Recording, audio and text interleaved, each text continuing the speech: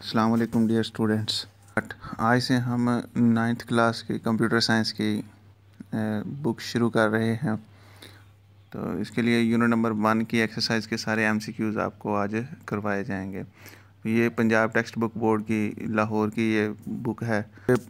पूरे पंजाब के तमाम पब्लिक स्कूल्स यानी गवर्नमेंट स्कूल्स में ये पढ़ाई जाती है। तो इसमें यूनिट नंबर 1 में हम एक्सरसाइज के क्वेश्चन MCQs जो हैं वो सॉल्व करते हैं। चलें स्टार्ट करते हैं। पंजाब के गवर्नमेंट स्कूल्स में जो नई बुक नाइन्थ क्लास की कंप्यूटर की आई है उसके मुताबिक ये यूनिट नंबर 1 के तमाम MCQs में यूनिट नंबर 1 के पहला MCQs है which solutions are not reached through the proper algorithm or work planning। तो इसके 4 ऑप्शंस गिवन है आपको। Prepared solution, candidate solution, strategised solution और बेस्ट सोल्यूशन। तो इसका जो बेस्ट ऑप्शन है वो बेस्ट आंसर है वो कैंडिडेट सोल्यूशन है। Second option candidate solution. Question number 2 ninth class new book Punjab text book board Lahore. Question number 2 है यूनिट नंबर 1 का MCQ नंबर 2 है।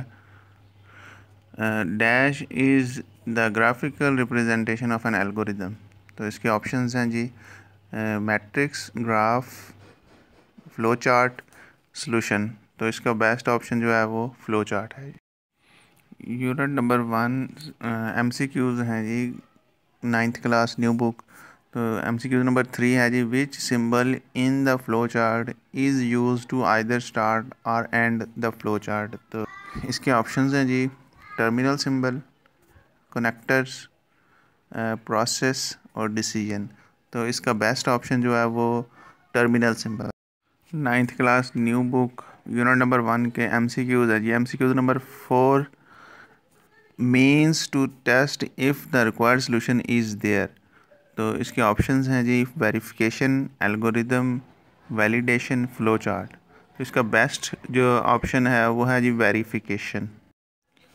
Ninth class new book MCQs कर रहे हैं यूनिट नंबर 1 के। तो फिफ्थ MCQs है last MCQs। In a dash error the solution is working but not giving required result। तो इसके ऑप्शन है जी random error, logical error, syntax error और रन टाइम एरर। तो इसका जो बेस्ट ऑप्शन है वो है जी लॉजिकल एरर।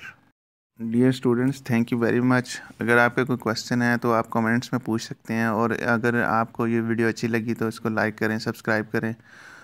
और इसके लिए अगर सजेशंस हों आपके पास कि आपको वीडियो की क्वालिटी अच्छी नहीं है या कोई भी प्रॉब्लम हो तो आप कमेंट्स में प्लीज़ आप क्वेश्चन कर सकते हैं। Thank you very much for watching this video.